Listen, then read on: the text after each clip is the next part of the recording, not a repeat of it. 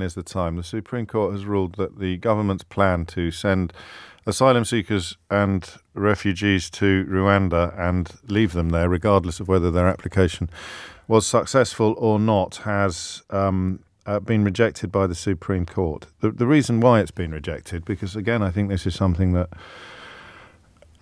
people don't understand, and I don't think it's your fault if you don't understand it. I think that a lot of the people reporting on this don't understand it. We know for a fact that senior Conservative politicians supporting this so-called policy didn't understand it. The simple fact of the matter is Rwanda is not safe, and therefore this policy is not legal.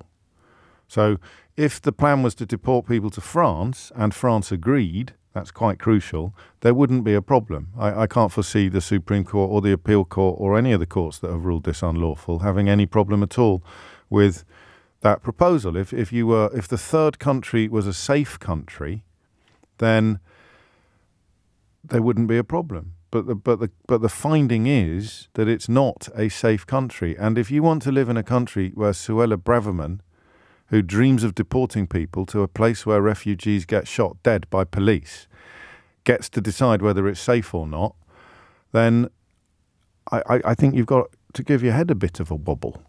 These decisions are reached by independent judiciaries, and the decision is it is not safe. Do you want to hear 2 minutes of the ruling from the Supreme Court just a few moments ago? Well, whether you do or not, you're about to. As I've explained, the legal test which has to be applied in this case is whether there are substantial grounds for believing that asylum seekers sent to Rwanda would be at real risk of refoulement. In the light of the evidence which I have summarised, the Court of Appeal concluded that there were such grounds.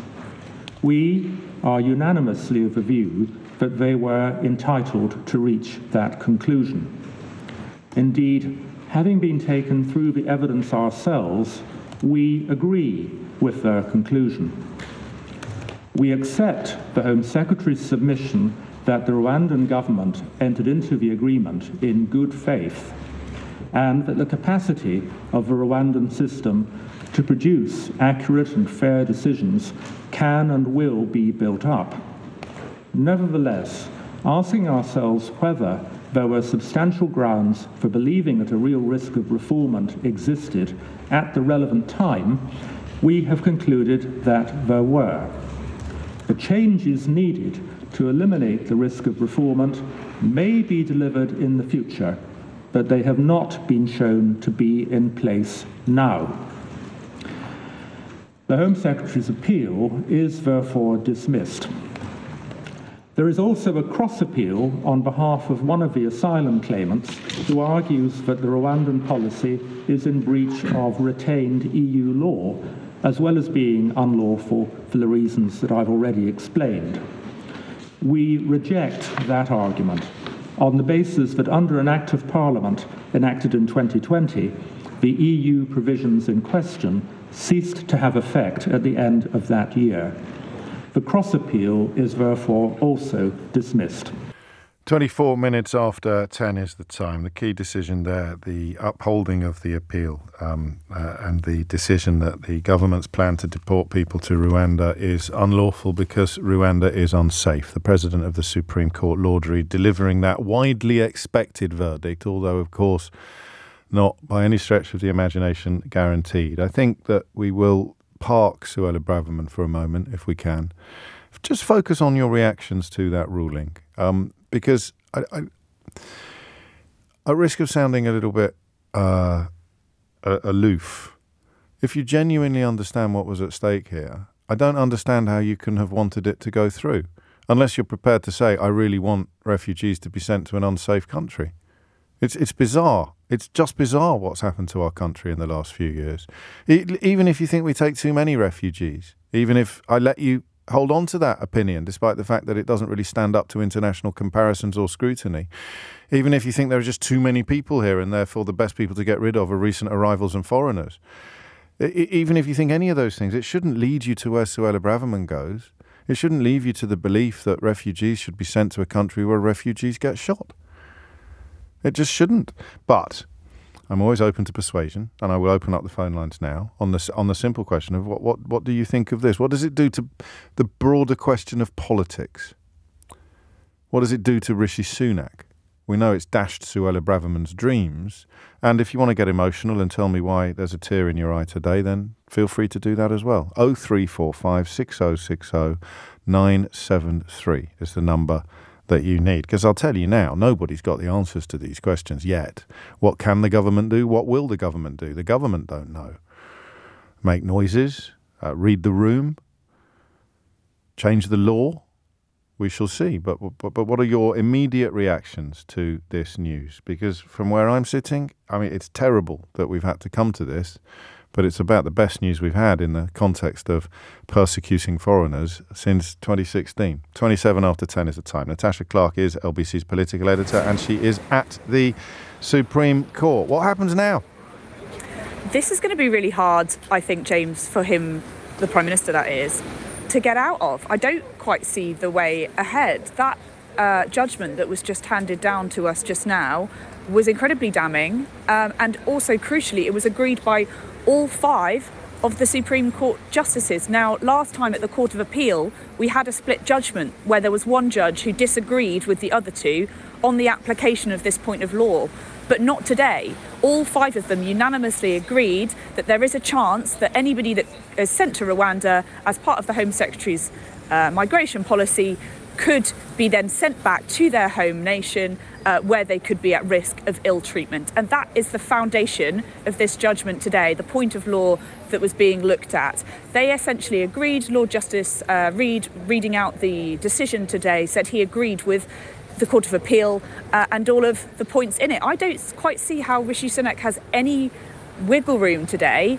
to get out of that. He is going to be scratching his head now, looking at how to respond to this, and we should be getting a statement at some point this morning from the government on what their next steps might be. I was speaking to some people yesterday who suggested that if they lose today, there could be a possibility of doing a legally binding treaty with Rwanda to try and get around some of those legal pitfalls they referred to them as.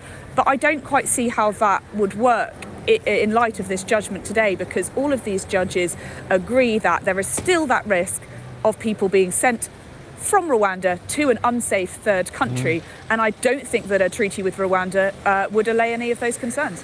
So any hope of wiggle room, which under most analyses was Rishi Sunak's best chance here, has been summarily removed by the judges.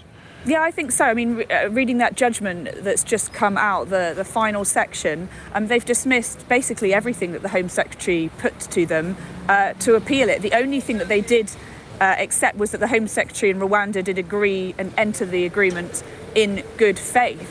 But yes, just listening to him just now, they said that there was a risk that the court system would be biased if there were any appeals in Rwanda for hearing these people's cases for why they should be allowed to stay and not be sent to another country or back home.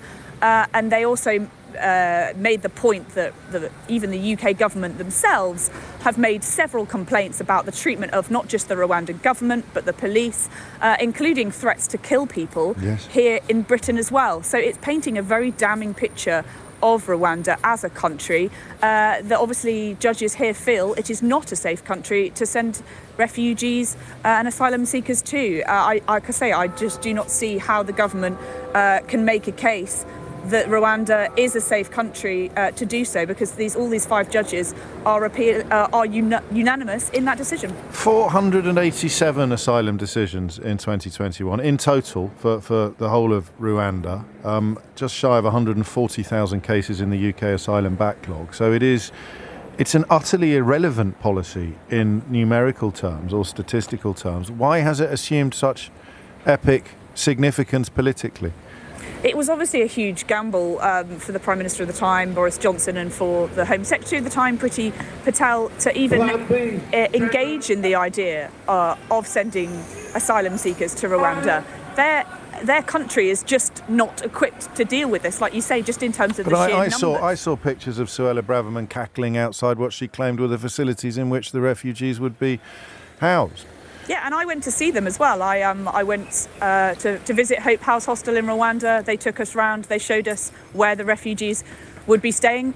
I'm not going to lie to you, it seemed like perfectly fine accommodation to stay in, but that's not the point. The point is that Rwanda, as a country, cannot deal with the infrastructure, and that's what the courts have said today, with taking in all of the numbers of asylum seekers that we could possibly send from the UK over to Rwanda. And the judge today said the changes needed to eliminate the risk of refoulement may be delivered in future, yes, but they have not shown to be in place now. This Rwanda policy now appears to me just to be dead in the water. Thank you, Natasha Clark. And the scale, the strength of the judgment, the unanimity of the judgment being particularly pertinent to Natasha's conclusions about the future of this policy. I'm interested in its past as well. I mean, again, we could play the coma game. If you've been asleep for 5 years, you woke up today and the entire British media and political establishment is focused upon the Supreme Court rejection of a policy that would have barely nibbled at the edges of our asylum backlog. You'd sort of wonder what the hell was going on. But Natasha just told us, obliquely, unwittingly, between the lines of what Natasha said, this dates back to Boris Johnson's premiership, where everything was about announcing stuff that would just get you through the next news cycle. Suella Braverman perhaps too stupid to realise, and Priti Patel too craven. But Boris Johnson, they're very cross about the old immigration, the old refugees, people in boats. Well, let's just say we're going to deport them all to Rwanda. It's never going to happen, but, we'll have moved on to something else by this time tomorrow. That's what always happened with Boris Johnson. I got sick to death of explaining it to you. Whenever they said anything publicly, if it was coming from Johnson, then it was designed solely and exclusively to protect his backside or to promote his desire for constant self-gratification.